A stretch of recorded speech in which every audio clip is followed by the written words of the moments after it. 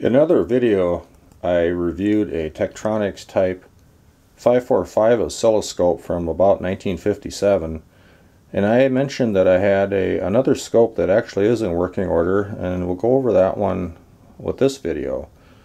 So this is a circa 1956 Type 531 oscilloscope. It's a little bit older one. You can tell because the chassis design is different and how you access it. And we'll go over that in a few minutes. This scope has a lower bandwidth. It's about 10 megahertz compared to that other one of 30, and it does not have delayed sweep on it. Otherwise, it's extremely similar. It also uses the same series of plug-in preamplifiers. In this case, in particular, I have this Type 1A1 dual trace plug-in in here, which is a lot newer than this particular scope is. This plug-in unit would date from the middle 1960s instead of the middle 1950s. The scope is, at least it was in working order the last time I had it powered up about a year ago. It's also in the what they call the brown era, and I have it on this homemade cart that I made many years ago. I've had this scope since 1986, and I believe I paid about $5 for it in non-working condition at that time. And over the years I've done a number of repairs and recaps on it, and I think the only original capacitors left in it are the filter electrolytics, surprisingly enough. Those seem to have been perfectly fine. It's always been the oil and paper capacitors that end up getting leaky and failing and causing issues. This plug-in here, right next to it, is the one you'd more typically see in this type of scope, and this is a Type CA dual trace, which is a bit older one, and the one I typically had in the scope. The last time I used the scope, I was looking at some lower level voltages that the CA couldn't resolve. So on this particular one, they have I don't know if it was an option or not, but there's this access port here where this comes off, and you've got two holes, and you can put wires in there to get at the CRT for the vertical deflection. Also has a cooling fan in the back, power cord, and then a Z-axis signal injection.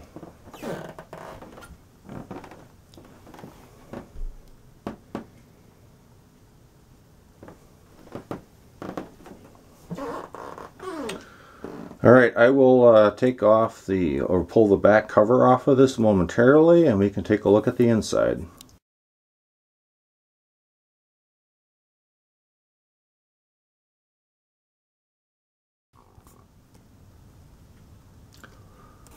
Here I've removed the housing or the cover from the unit. These slip off from the back side, so you have to tilt the instrument up on its faceplate, which is best done like I've done here in a carpeted floor, so you don't damage any of the knobs on the front. There's a couple screws and it slips right off. So here we can look at the bottom side of the power supply chassis, and all of the orange capacitors are ones that I've replaced in the past to correct various flaky operations over time that I've observed with this thing. Next I'm going to set this up back on the cart, and we can look at the sides. Here I've put the Type 531 back on the cart without the cover on it, so we can look at the inside. Compared to the 545 in my other video, you can see that there's barely any vacuum tubes in here, whereas the other one had numerous push-pull stages to feed the delay line over here. This particular scope only has a couple of tubes, and that's how they got the extra bandwidth, by having more tubes in it. This scope is only about 10 megahertz compared to 30. As well, there's a cooling fan in the back. The power supply chassis is very similar to the 545 we looked at earlier. We do not have that swing out sub chassis because this does not have delayed sweep, If this was a 535, it would have that delayed sweep chassis that we saw in the other video. Again, large transformer. The horizontal sweep circuits are here, and then also the high voltage components and the tripler arrangement for the CRT are under that cover. This scope still has some of its original selenium rectifiers in it. When I acquired it, it had all of them, and I had problems with it. And being ignorant at the time, I thought there were problems with the selenium rectifiers and replaced some of them with diodes. And I've still yet to fix kind of a kludge job I did with some of them diodes. The other ones, I've put them on some terminal strips. It definitely looks a little better. There's the underside of that with your timing capacitors and so on.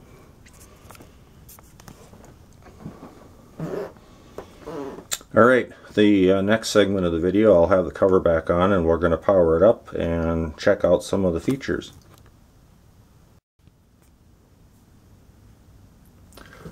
Now we're going to check out some of the operational features of this Tektronix Type 531 oscilloscope. And I've taken out the plug-in unit that I had in there, and I'm going to put in the Type CA that I showed earlier, which is more age appropriate, even though this particular plug-in is newer than the scope. So there's many interchangeable preamplifiers that were available for these. This one is a dual trace one, very commonly seen on many of this era oscilloscope from the 50s and 60s. Now that it's been plugged in, we're gonna power this up and run it through some of its paces. We'll just turn the power on here. You can hear the cooling fan start up. So I have an illuminated gradicle. A lot of these scopes, like the other one I showed, have a green filter. This scope has a green filter. I've taken it out. I find the no filter a little bit easier to look at. It's also possible to get the gradicle lines to appear red by taking the bezel out and flipping it over where there's red paint where the light bulbs shine through. So that click you heard was the power-up relay. So there's a delayed power-up relay that kicks in after about half a minute. So you can see now that we do have a bit of a trace here. Let me get this, is it that lamp or the other lamp that's causing this bad reflection I have? No, it's not that one. Turn that one off. No, we still have bad reflections here. I will, bear with me a moment, we'll get back to this. Alright, we are back. I think I got rid of most of the glare. So our scope is now powered up. It's somewhat warmed up. And we have a trace on the screen here that by adjusting the vertical position, you can move that around. Likewise, there's a horizontal position control that will adjust the position horizontally.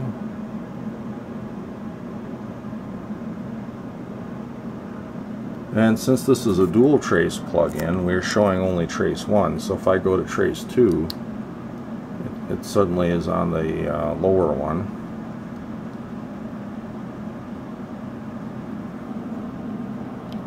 Alright, and then there's a number of modes we have here. So alternating shows both traces at once, and then they alternate which one is sweeping. And you can easily see this if you turn down, or you turn up the sweep rate. So if we turn down the sweep rate, you can see that the traces are being alternated from A to B. So it shows A, then it shows B, then it shows A, then it shows B. Likewise, there's a chopped setting, and what that does is it rapidly alternates between A and B, and you can kind of see that if you turn up the sweep rate very high, and you will see what looks like a square wave. I don't have a signal injected, so what we're seeing here There's a little bit of A, then a little bit of B, then a little bit of A, and a little bit of B, and so on. Back and forth.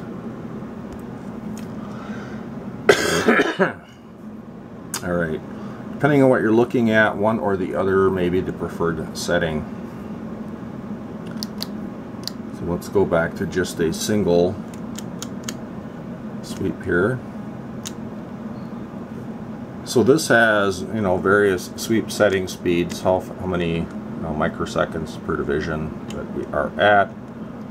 These older ones have two knobs to adjust that instead of a single knob.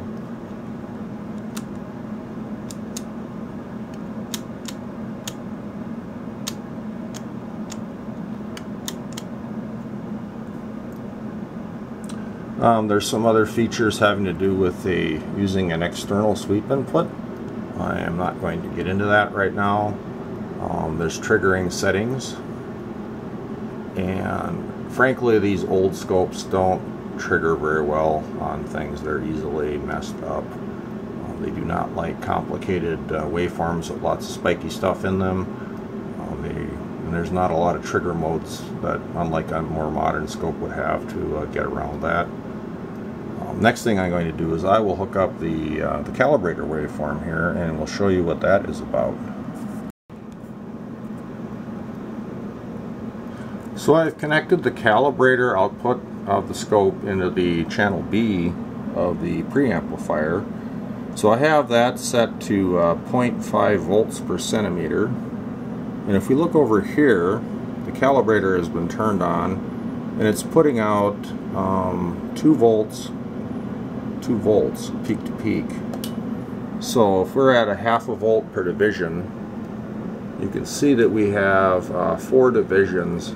So that exactly matches what the calibrator amplitude is. And the calibrator on these is used for 2 purposes. It's to check the gain of the amplifier, and also to compensate the scope's input capacitance for overshoot and undershoot. What's really nice about these old scopes is there's a lot of voltage settings you can use on these calibrator outputs. Your typical modern scope, I have like a 5 volt digital signal, and it's fixed and you can't adjust any of the amplitude. So back on these Type 531, so I've connected a function generator up to the input, and we're going to look at some of the triggering features and other settings. So what I have here is a 1960s vintage Tektronix probe connected. It's not exactly the correct probe that would have been sold new with this scope, but it's about as good as you're going to get. And what I have there is a function generator putting out 500 hertz of an AC sine wave. And if we go look over here, we have this set for 100 microseconds per division with a multiplier of 5. So that's 500 microseconds per division.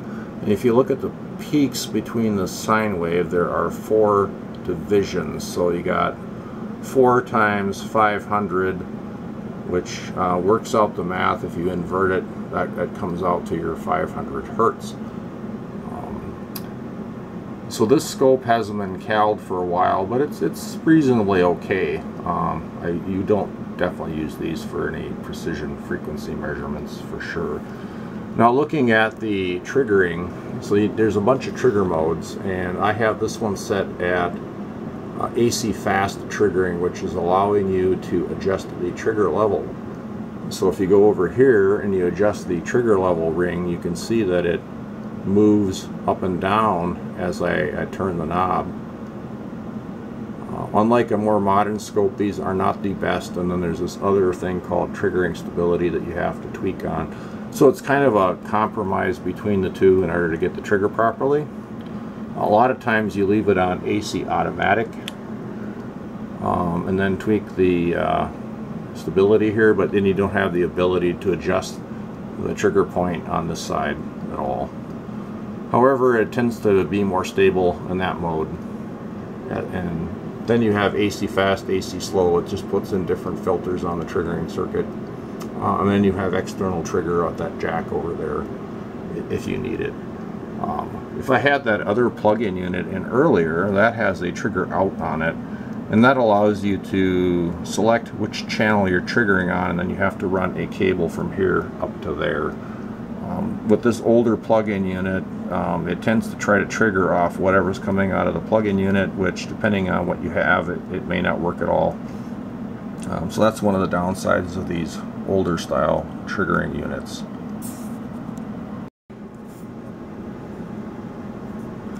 Here I've changed my signal generator to put out 5 megahertz AC and adjusted the scope accordingly in order to display that.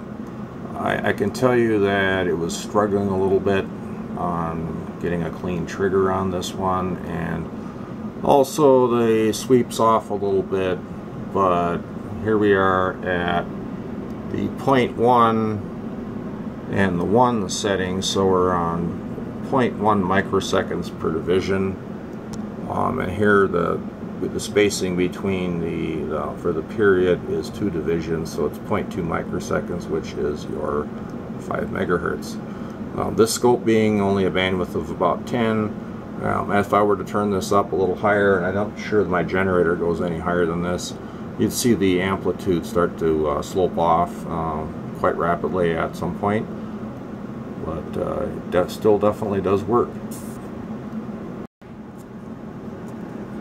Here I've changed the generator to put out a 500 kilohertz square wave, and so you can see that the sweep speed has been changed, and we're still relatively good for calibration on that.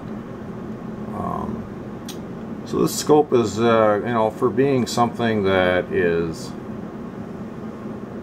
going on 66 years old, is that right? Still working pretty good.